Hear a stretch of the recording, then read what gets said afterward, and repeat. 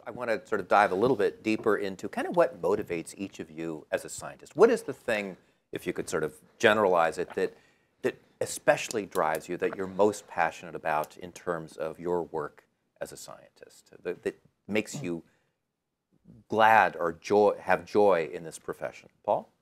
Well, I was born a physicist, so it wasn't something I cultivated, so it's in my soul. I just think it's magical that you can write down equations and discover stuff that nobody knew before, and I just think it's fantastic. I wouldn't do anything else if I had life all over again. I often say to young people, because they never seem to know what to do, I say there's really only one decision you need to make in your life. Do you do physics or something else? And if it's something else, it really doesn't much matter. So you knew from when you were a kid that you were going to be a scientist? Absolutely, yeah. Yeah, the story I like to tell, seeing that I alluded to Margaret Thatcher, is that she gave me a star atlas when I was 16, and it's true. I have that atlas with her signature in it. And that's because she was the Member of Parliament of the school I went to, the high school in Finchley in London. And it was what's called speech day there, prize day, and I got this prize for doing well in my exams. And so I often say, well, that's when I knew that I wanted to be an astrophysicist or cosmologist or something. But it went back much earlier than that. As early as I can remember, I was just fascinated. I think what gets me, I mentioned about writing down equations and finding out things, hidden realities. So I was always fascinated by the idea that there's a lot of things going on that we don't see. I can remember as a very small child reading about atoms, and so many of them, lined up, and they're too small to see. And I thought, well, how do scientists know about atoms if you can't get a hold of one? In those days, you really couldn't do that. Can now. But I was just fascinated that all these atoms sort of inside us, and we can't see them. And then invisible forces, electricity and magnetism. You can sort of feel them. You can't see them. What's happening here? And all that stuff, and neutrinos that go right through us, and and now we've got dark matter and dark energy, and I think it's just fantastic that there's all this sort of hidden stuff going on, but that we can make progress to unravel it, understand it, and discover about it. The most recent being the Higgs boson. Ard, what about you? What's it, sort of, if you could look deep inside, what is it that motivates you as a scientist? That's a good question. I just love science. So some of my friends and colleagues do science because they think it's going to improve human life, and so they might work on something where that's more direct. I do more abstract work, so I still think, indirectly it might have a big impact. It might not. I may never know.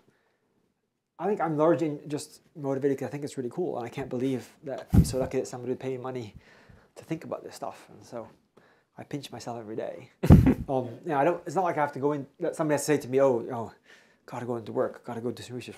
It's like I'm thinking about it all the time. But what is so cool about it? Well, so this is an interesting thing. Almost every scientist you speak to, once they get into the little thing they do, it turns out to be really cool. It's like you look at something. So currently, I'm working on. So I've moved from kind of quantum physics to thinking about life, and I'm trying to use ideas from physics to understand life. And life is just an unbelievably fascinating, complicated thing, and you don't understand it. And I have these.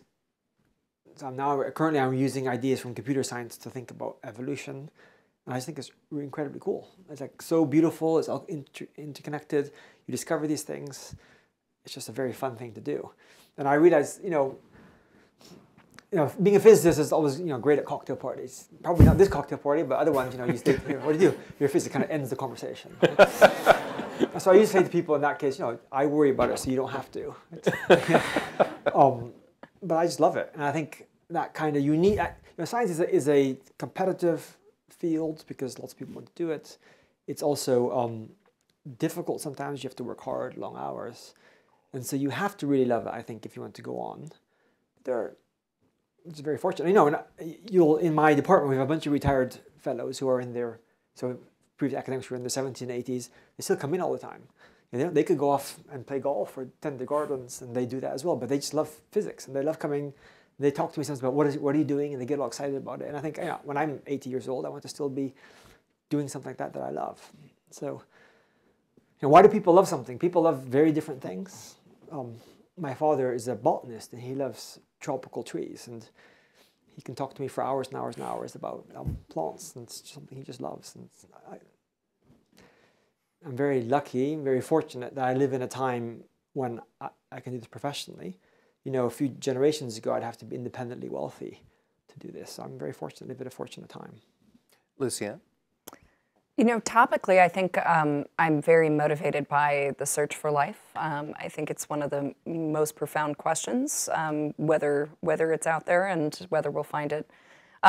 As far as, you know, the day-to-day of being a scientist, I'm very motivated by the process of it. I like, you know, as both of you touched on, the fact that any of it is comprehensible at all is really quite amazing. And, you know, I think part of the motivation for me as well is that I do, like I mentioned, a lot of public communication. And so, you know, I feel that the scientific background I have has really given me an enriched experience of my day-to-day and my appreciation of the world around me, or the cosmos around me even. And so I'm very motivated by an urge to share that with people and to bring them into part of that process. Not necessarily to turn everyone into a scientist, because I think that's a mistake. Not everybody wants to be a scientist. But this is a human undertaking that should be something that anyone can participate in if they want, or to appreciate its output in the same way that we appreciate things like literature and art in the world. And so, yeah, I'd say those are the big ones for me.